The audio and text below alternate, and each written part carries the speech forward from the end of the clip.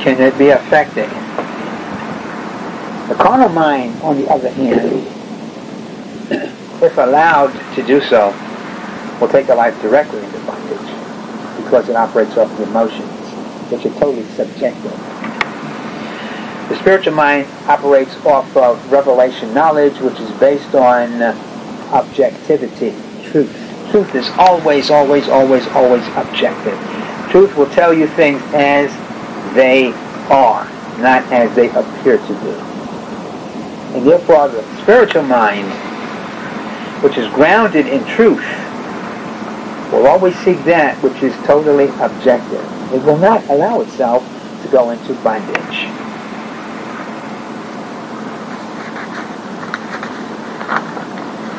People backslide because they gravitate away from the spiritual liberty that they have.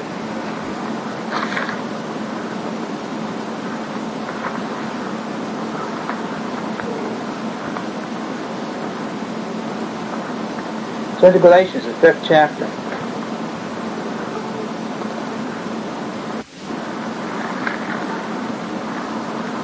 Verse 1.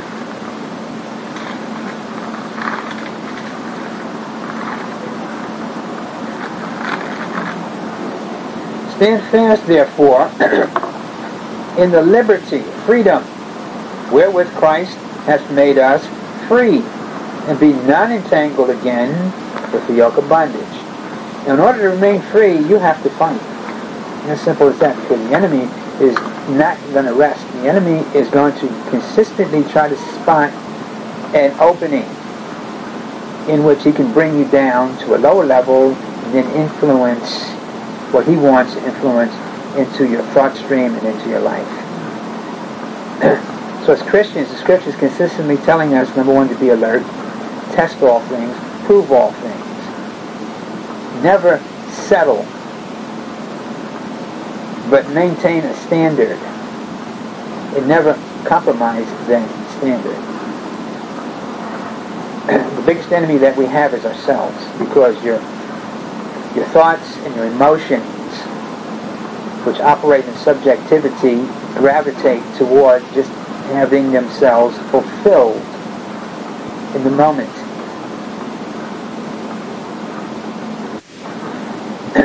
But the spiritual mind is the sentinel which will guard the life, protect the life, and maintain the liberty that Christ has initially given us.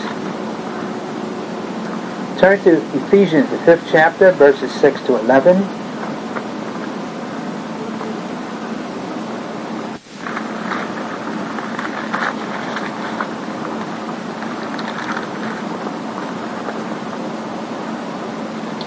Let no man deceive you with vain words.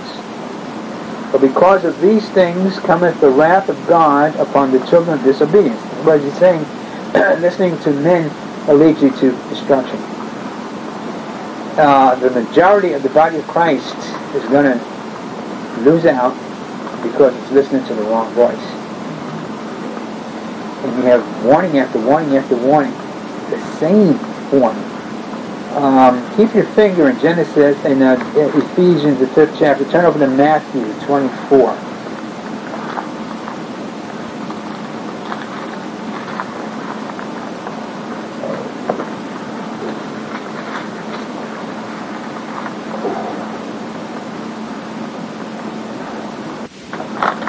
Matthew 24, verses 3 to 4.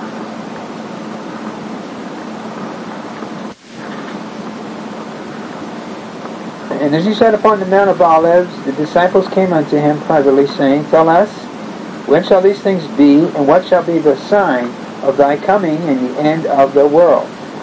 So they're asking him, well, how are we going to know when it's close to the time of your coming?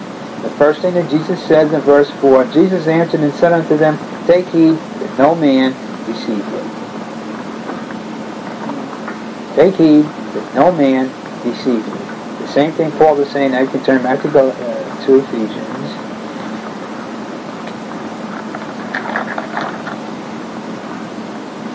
5th chapter, starting in verse 6. Let no man deceive you with vain words, because of these things cometh the wrath of God upon the children of disobedience.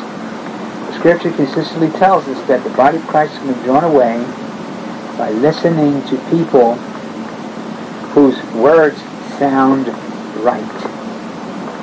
They're going to be deceived by a number of different methods of people speaking deception. Verse 7, Be not therefore partakers with them. For ye were sometimes darkness. In other words, you were sometimes in darkness, but now are ye light in the Lord. Walk as children of light. For the fruit of the Spirit is in all goodness, and righteousness, and truth, proving what is acceptable unto the Lord. And have no fellowship with the unfruitful works of darkness, but rather reprove them. So the Spirit that's operating in liberty understands that establishing relationships with those things that are outside of a relationship in light is going to prove unfruitful. And in that respect, the Holy Spirit keeps us on the alert.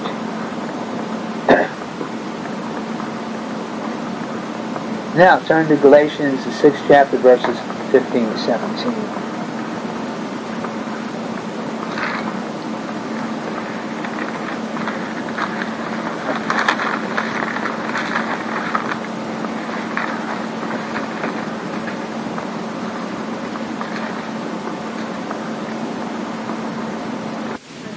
Neither circumcision availeth anything nor uncircumcision, but a new creature. In other words, he's saying the only thing that matters is being a new creation.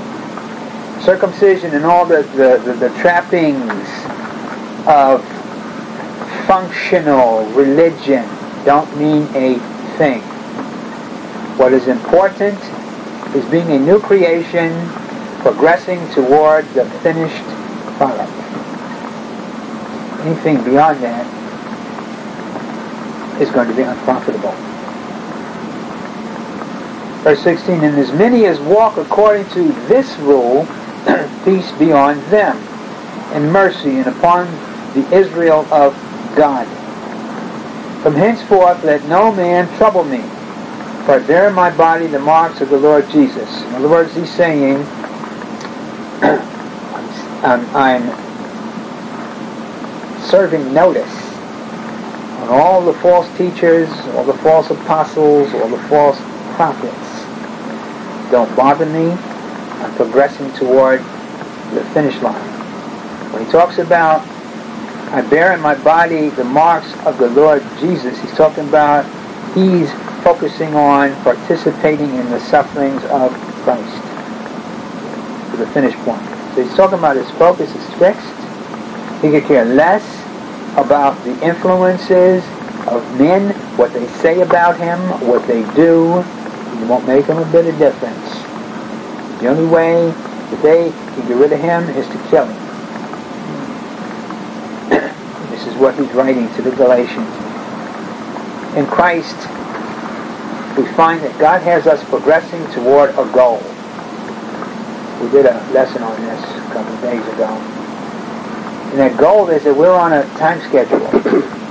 We have to achieve a certain series of maturity steps to prepare us for the time of the rapture. The rapture is not a thing where you're going to suddenly be taken up to heaven. Yeah, that's true. But the feet won't leave the ground unless there is a change. We are changed first, and then we're taken up. No change, no ascension. No progression to prepare for the change, and the change doesn't take place. God has each one of us in an individual progression because each one is a unique creation. The Holy Spirit functions in each life uniquely, bringing that life into what it needs to prepare itself for the final change. The rapture is merely the final change in a series of changes. And each change matures us, prepares us for the final change. If a person stops his progression or slows his progression down, he's just not going to be ready when the XY axis crosses. It's as simple as that. God is in motion. God's not waiting for anybody. God put his plan in eternity. Jesus said the Father had picked a day and an hour in which these things are going to happen. So it's already set in motion. What we're doing is progressing toward it, in line, in tandem with the move of the Holy Spirit. So what you're going to have is X number of people who arrive at that point, and those people will all experience the same change. Turn to Romans, the 8th chapter.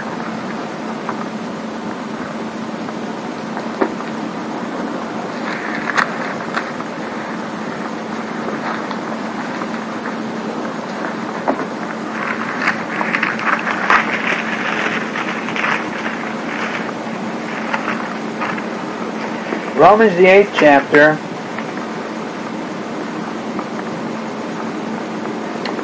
picking it up, verses 16 to 17. Spirit itself beareth witness with our spirit that we are the children of God, and if children, then heirs, heirs of God and joint heirs with Christ, if so be that we suffer with him, that we may be glorified together. We have to experience the sufferings of Christ in the way in which the Father has designed us to experience them. And when we do, it says we will be glorified together. In other words, those people that have completed the course, that X day, is all going to be glorified simultaneously. Those that haven't, no, it's as simple as that. So we want to progress with the move of the Holy Spirit.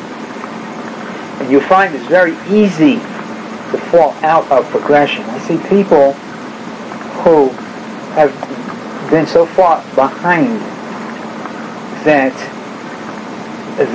they've lost all sense of direction. Because the enemy has been allowed to put things in their life that have blinded them, left them in obscurity as to whether they're even on a path in any particular direction. That's his job. That's what he wants to do. That's his game plan. Our goal is to make ourselves available to be changed to the finished product that God designed us to be changed to in eternity at the time in which we got to be ready.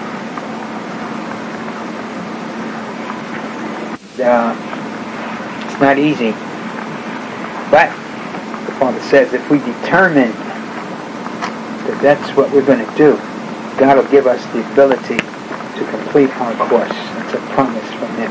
He'll be with us every step of the way. He will guide us, minister to us, reward us, bless us. He will bring us to that point at which life itself takes second place to our progression in Christ. The decision of making ourselves available means that we are willing to put down everything to achieve that one thing. The readiness for the change. Paul illustrates that, and most of the apostles illustrated it by just willing to lay down their lives rather than compromise. They could have lived, but they realized what they would have lost. So they preferred to have laid it all down and receive what the Lord was calling them to receive. And the same choice is ours.